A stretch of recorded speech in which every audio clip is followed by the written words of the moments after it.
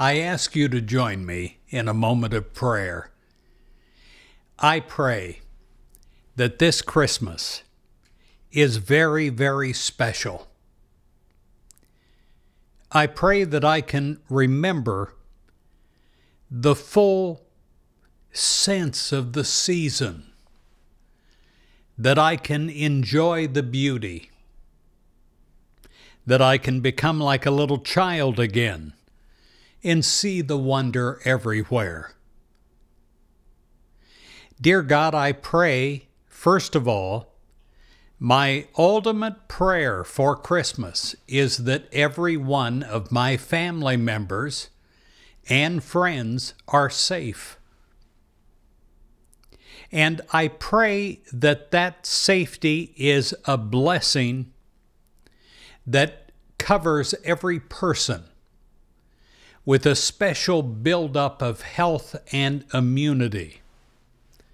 I pray that there is a powerful activity that is taking place in every one of my family members and myself, that there is a rebirth of the creation of God that created us in the beginning. As we celebrate the birth of Jesus Christ, we remember that we too can be reborn into a greater awareness,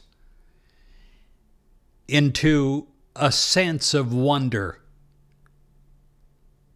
We pray that you will, as a Christmas gift, help us to cast out cynical mind, critical mind, doubting mind, and that we can have a mind that is filled with faith, a mind that is filled with hope, a mind that sees the possibilities instead of the problems,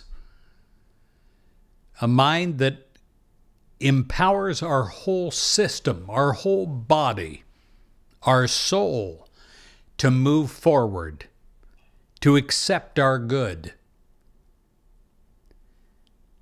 I pray this Christmas that this prayer will transcend the miles if my family is not with me. I know that there is no time or space in prayer. And I know, God, that you are with my loved ones just as much as the presence that would take place if I was with them. And if I am with them, if it's safe, I pray that each person will have a sense of something beyond opening the presents, will have a sense of the wonder of a new awareness of you reborn in them. I pray that every part of our body and our soul and our mind is immersed in the whole meaning of Christmas, the wonder and the magic. Thank you, God. Amen. From my family to yours, my friend, I wish you the very merriest Christmas.